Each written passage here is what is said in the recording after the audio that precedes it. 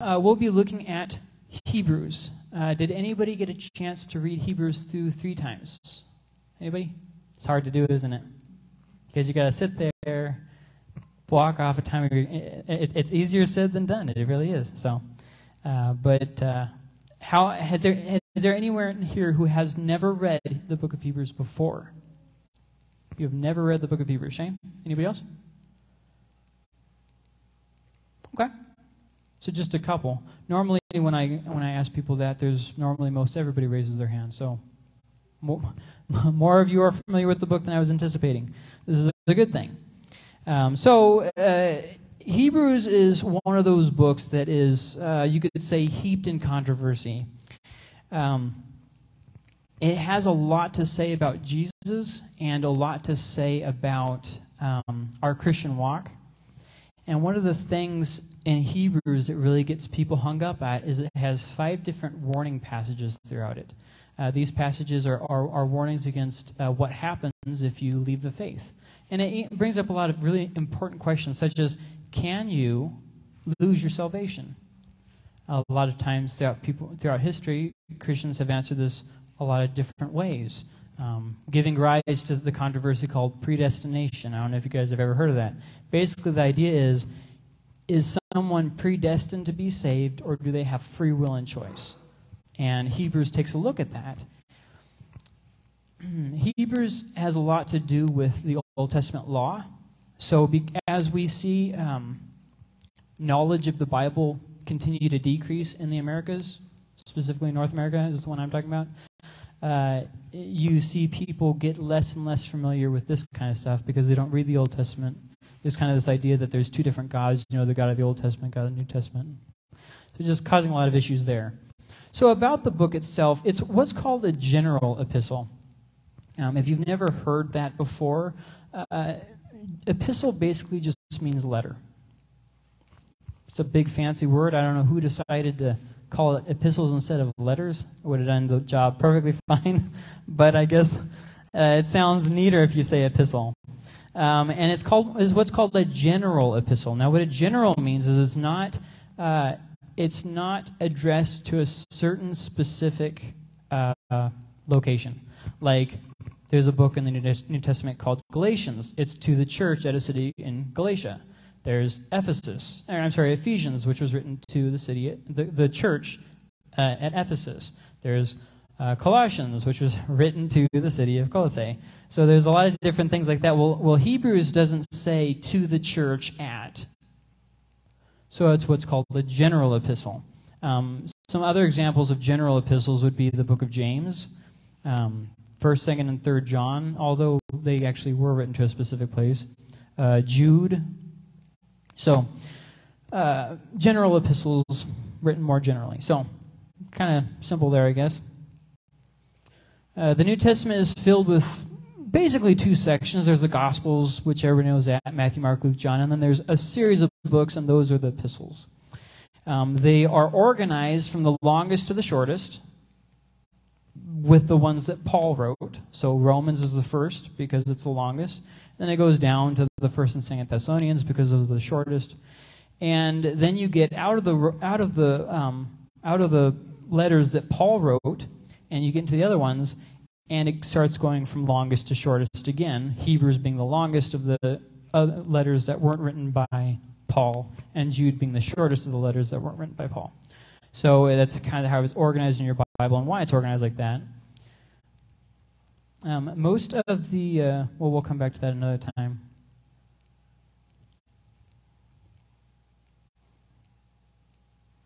So the letter body doesn't clarify the audience. It doesn't ever say to the church at.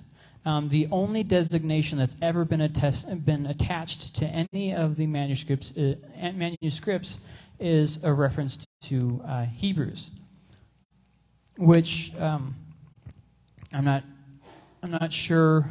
I don't want to spend too much time on this, but I'll just make it kind of quick. The Jews were exiled from their homeland in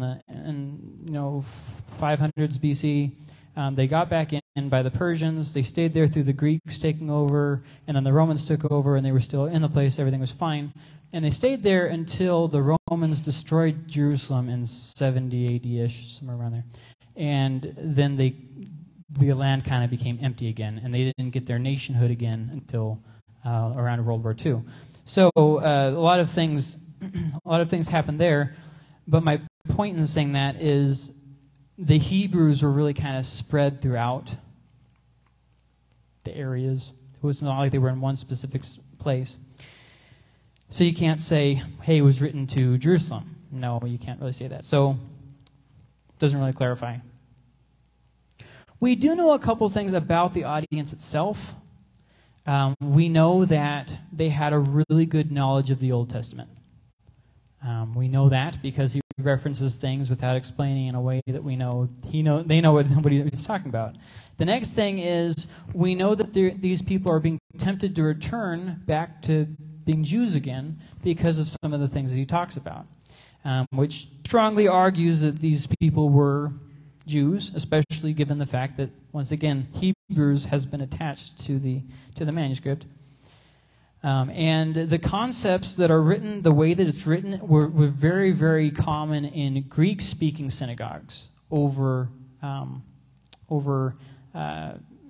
more of the traditional ones. So my point in saying that, we can kind of put all these pieces together and say it was most likely written to Jewish Christians in Rome. These Jewish Christians were probably not in the Middle East. They were probably in Rome. Another thing that kind of solidifies that is the way that the book ends, but we'll look at that at the end of the study and kind of leave that where it's at. So that's as far as where it's to. The Christians that had it, they had converted largely from Judaism to Christianity, and they were in Rome. As far as who is it from? Well, this is something that people kind of argue about. I've noticed that people who don't know Greek like to say that Paul wrote it, and people who do know Greek say they know that Paul didn't write it. So I'll just start out the gate here saying Paul did not write this. If you translate Paul's writings and then you translate the book of Hebrews, they're just so completely different. You can definitely tell the writer's personality when you're translating, and Hebrews is not Paul. It's just not. There's no way. He doesn't write like this. He doesn't use these words. It's just, writing style is completely different. As far as any more specific than that, we're really hard pressed. Some people have said maybe Barnabas, and yeah, maybe, but we can't really know. We do know that whoever wrote it, it was either a person or a group of people that were first-generation Christians. Besides that, we know that the person was very intelligent and educated, person or people were very intelligent and educated. But that's more or less all we can know for certain. As far as church history, there's never been like hey, this is definitely who wrote it. Like if you look through the church fathers and stuff, you really don't find, you see a few different people saying a few different things, but you don't get any solid answers.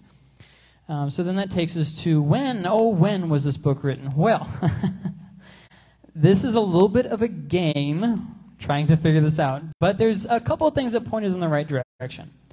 We can safely assume that it was before 70 AD.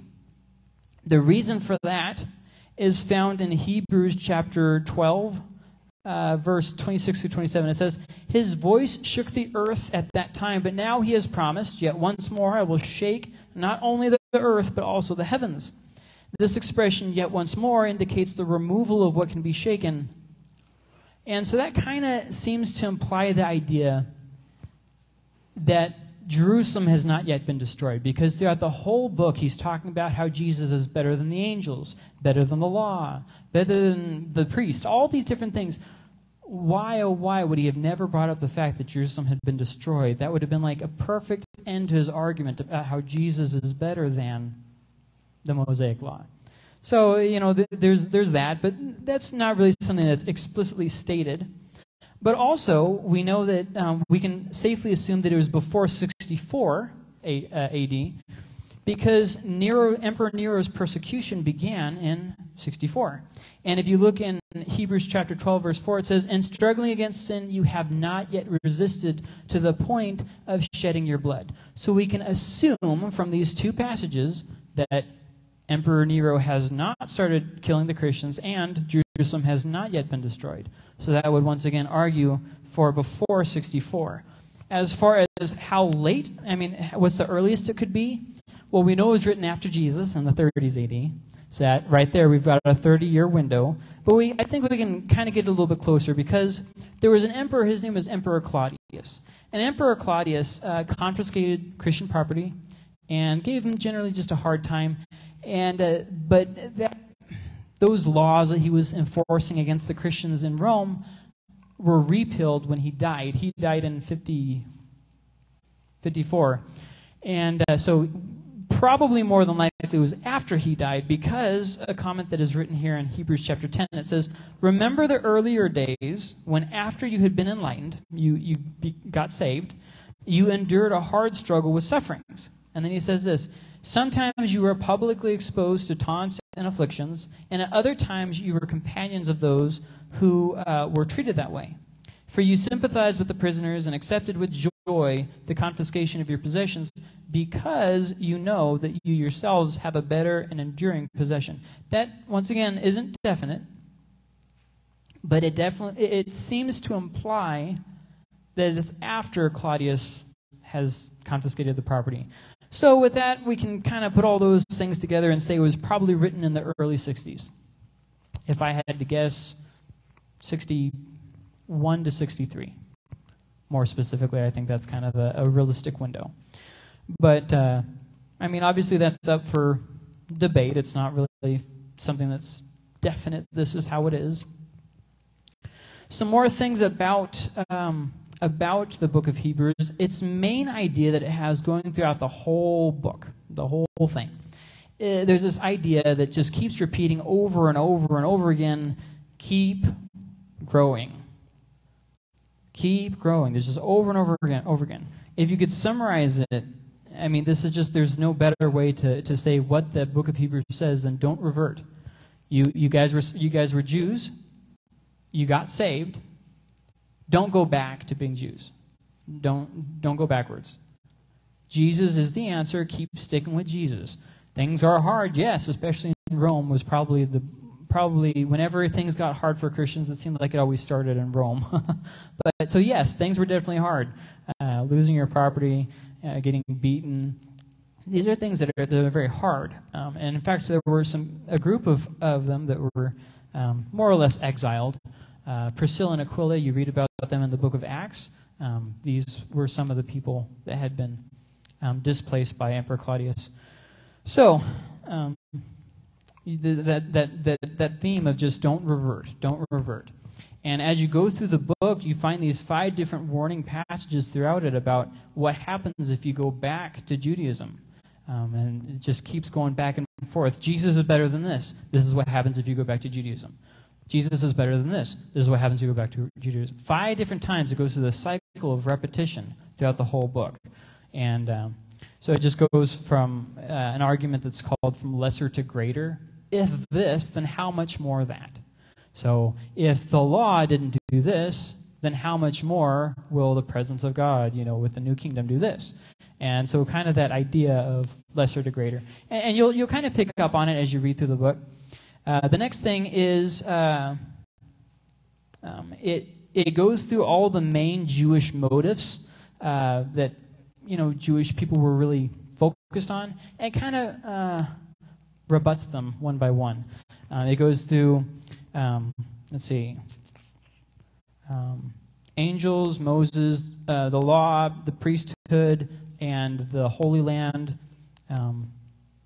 So it just goes through all those different things there. I already mentioned it does compare contrast, going from lesser to greater.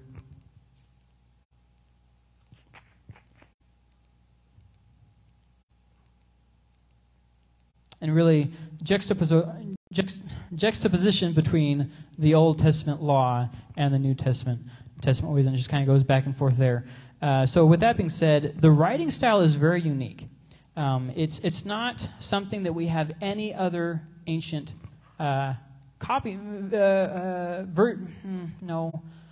examples of.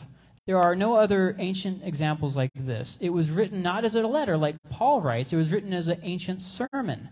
So this is what their sermons looked like in first century Christianity. How amazing is that? We get to go back in time and see what it was like when they preached back then. I mean, I think that's really cool. I mean, it's a little long. I think I probably would have fallen asleep. But, still, it's good to see the content there. And we know that it's written as a sermon more so than a letter because of some of the words that he uses and how those words are also used in other books of the Bible. I won't bore you with the details, but that's the main idea there is that it is written as a sermon. And so, a couple last notes that I want to mention about this. There are some differences in the quotes that he uses between the Old Testament that you have and how it's quoted in the book of Hebrews. Don't let this worry you too much. He was quoting a Old Testament that was called the Septuagint. That's a Greek translation of the Old Testament. And so it reads a little bit different. They relied on a little bit different manuscripts, but it gets the same point across. It's just that it's going to be worded slightly different.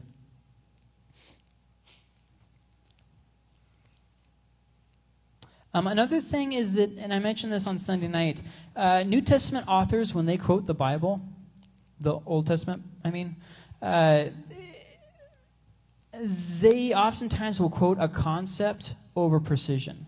So they won't necessarily be concerned with getting it word for word exact, just as long as you get the idea of what's being said. You know what I mean? And that was kind of their main focus. Once again, totally foreign to how we do things now.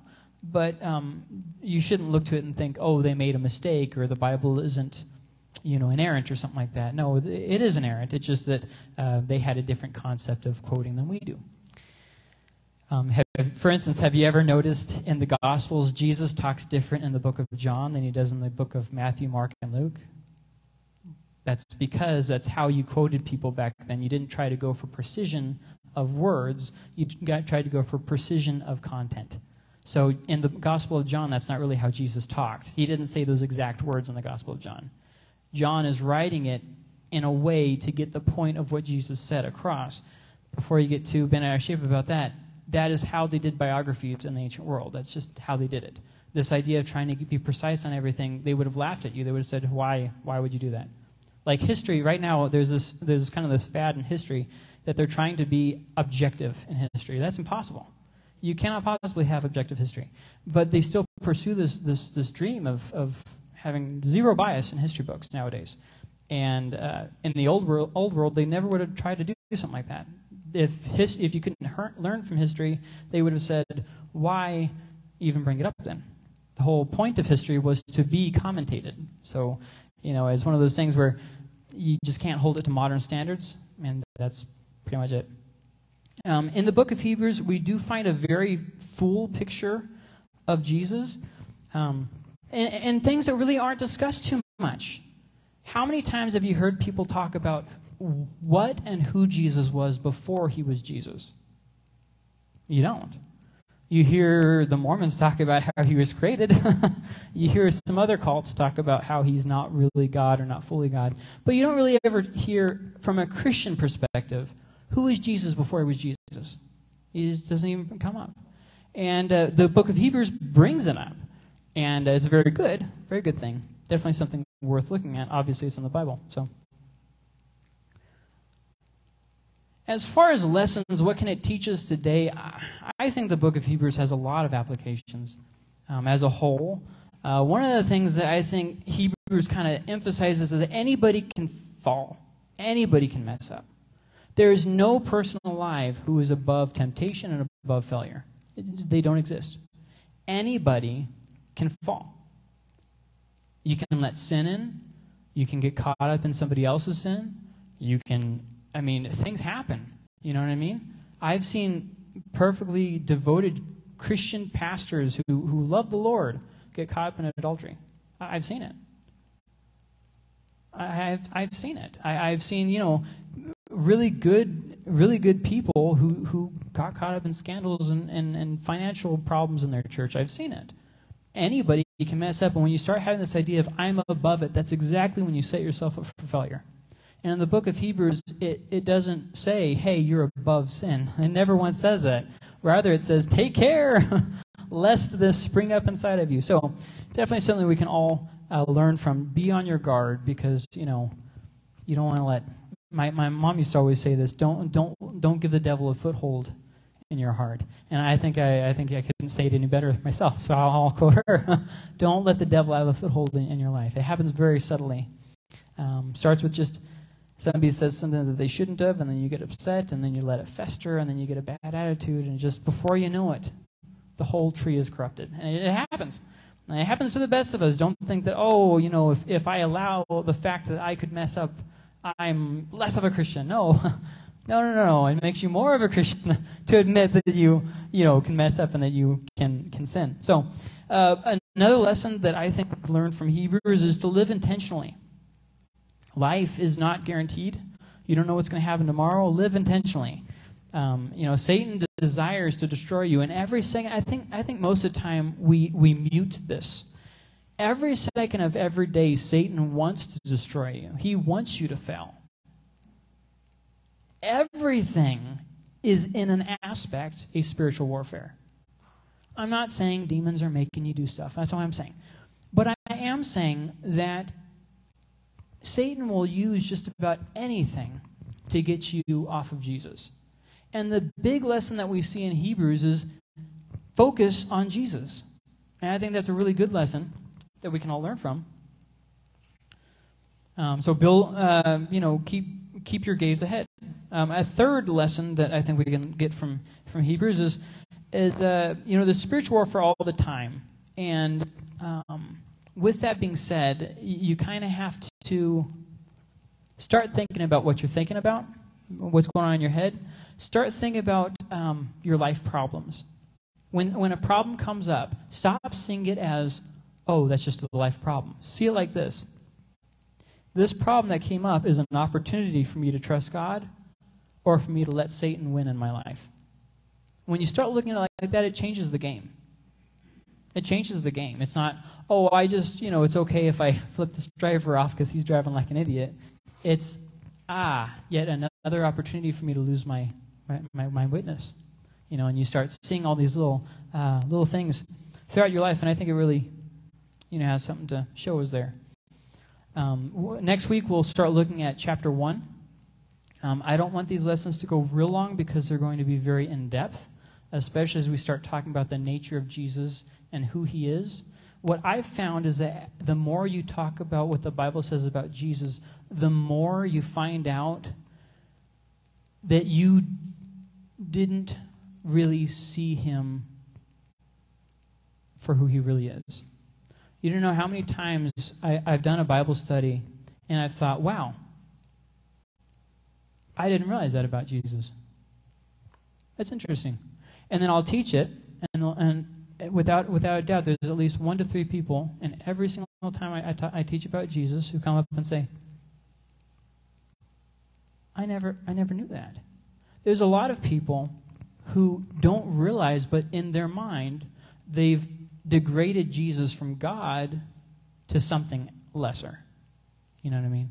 And I think part of that is due to how well the cults are doing in the communities. It seems like Jehovah's Witness is on the rise. It seems like Mormonism is on the rise. And the more those things are on the rise and entertainment is becoming the theological instruction and people really aren't reading their Bibles much anymore, the more that kind of stuff happens, I think you're going to see people more and more not really sure of who Jesus is. We live in a day and age where there's a lot of information out there, and a lot of it's not really true.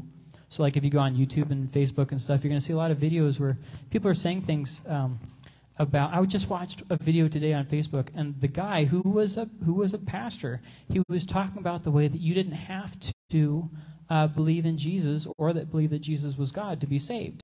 You just had to follow his example of how he lived his life, because it was just about being a better person. And so basically what he was saying is you're saved by works. And I was like, wow, that's so original. If somebody hadn't thought of that 2,000 years ago. So, I mean, these are the times, that we live in a time now where you really have to watch very close, careful watch on your theology, because it's very easy to be misled, and you really have to go back to Scripture on everything, really.